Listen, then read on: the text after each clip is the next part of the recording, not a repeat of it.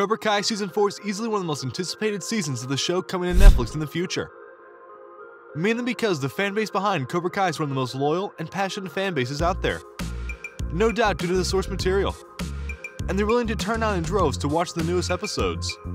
Season 3 of Cobra Kai was watched over by 7 million households within a short amount of time. And with the Season 4 aiming to crank things up, it's gonna get more interesting. But what do we definitely know about Season 4? I have seen stalks of corn with better physiques.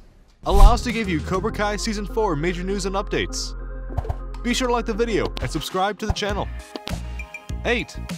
Release date. Obviously, the biggest thing that people are curious about is when Cobra Kai Season 4 will be released on Netflix. Season 3 debuted on New Year's Day to kick off the new year like a total bad day. You know the line.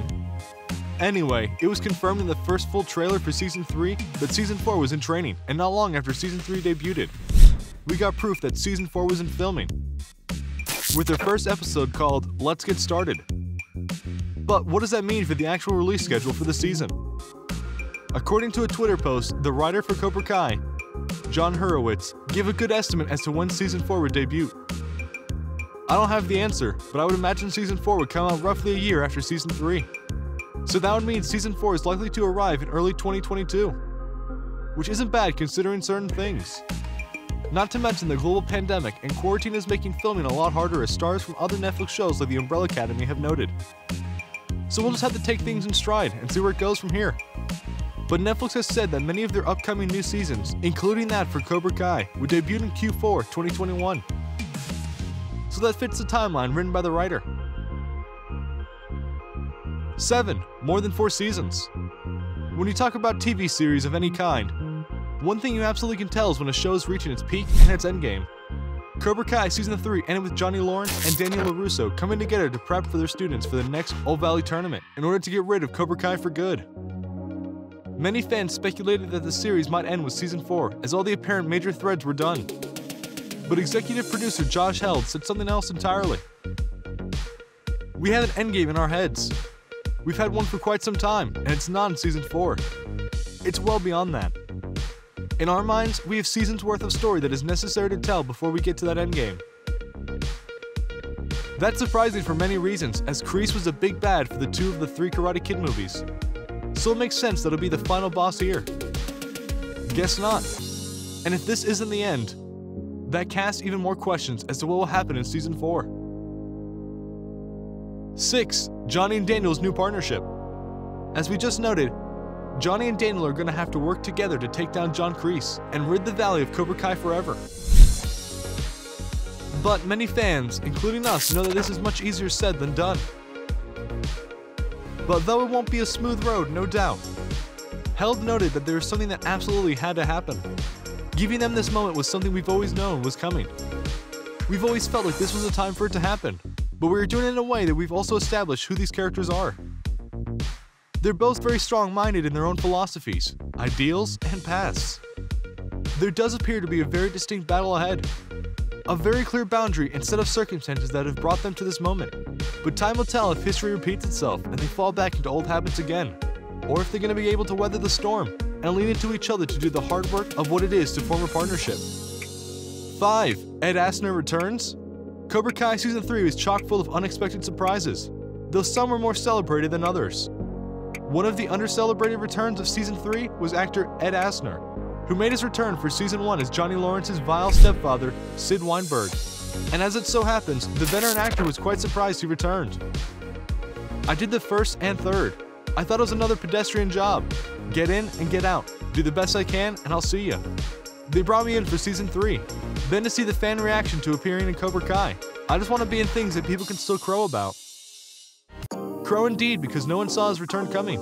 And given that Johnny stole something from him, it's possible he'll arrive for Season 4. But he didn't tease whether that would happen. But given how the show loves to bring back characters from the distant or recent past, it's very possible it could happen again.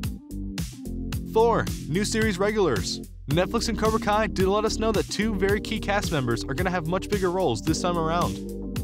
According to Deadline, Vanessa Rubio, who plays Carmen Diaz, Miguel's mother, who's extremely hardworking and has been around since Season 1, is finally being promoted to the main cast.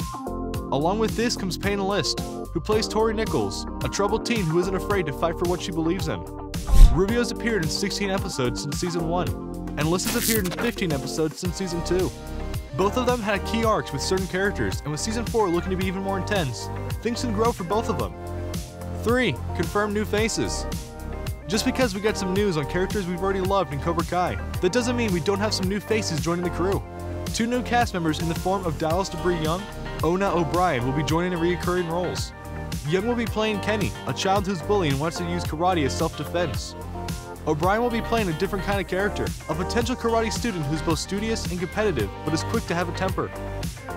For an already diverse cast of characters, it'll be fun to see the addition of 2 new faces to the Cobra Kai family. You could argue that based on these descriptions that Kenny will be heading to LaRusso and Lawrence's dojo, while the other will be heading to Cobra Kai. But the series has done a really good job of going and usurping expectations in terms of what is likely to happen. Plus, we'll bet that these aren't the only new characters that will show up in the new season when it arrives. 2. Sam's situation. A key main character throughout Cobra Kai is that of Sam, Daniel's daughter and one of his students at Miyagi-Do. Her relationship with characters like Miguel and Robbie have been instrumental and involved even further in Season 3 for better and for worse. In an interview with Teen Vogue on Instagram, Mary Mauser, the actress behind Samantha, talked about the future of her character, along with their 2 love interests from the past. I think that Samantha still has both pieces of herself in her heart, and by the end of Season 3, we'll know that she's with Miguel. And that's where she's happy, and that's where she fits.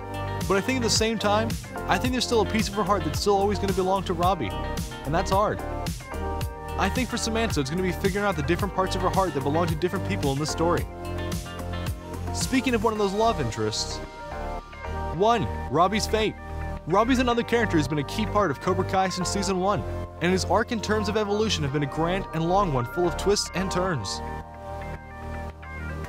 Not the least of which is that he's not apparently fully committed to Cobra Kai and Kreese's training. But is that fully the case? The showrunners for Cobra Kai have noted that Season 4 will truly delve into the dark side that Robbie could potentially fall into. You see how Season 3 ends with he's with Kreese, so in Season 4 we'll have to see, does he go full Cobra Kai?